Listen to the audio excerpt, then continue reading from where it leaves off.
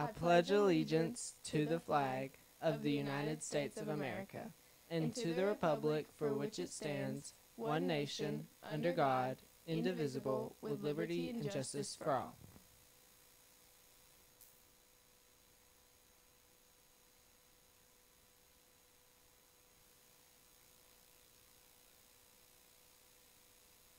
And we're your hosts for the WCHS Morning Announcements.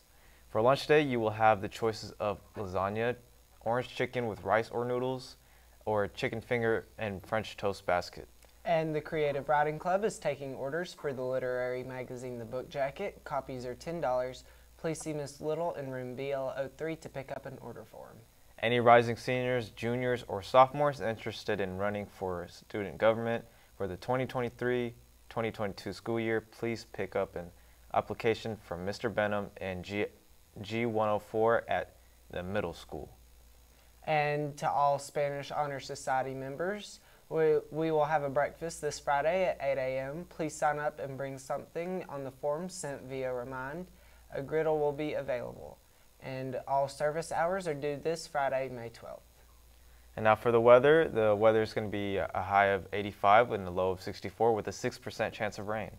Wow, and today in history, on May 10th, 1869, the president of the Union Pacific and Central Pacific Railroads meet in predominantly Utah and drive a ceremonial last strike into the rail line that connects their railroads.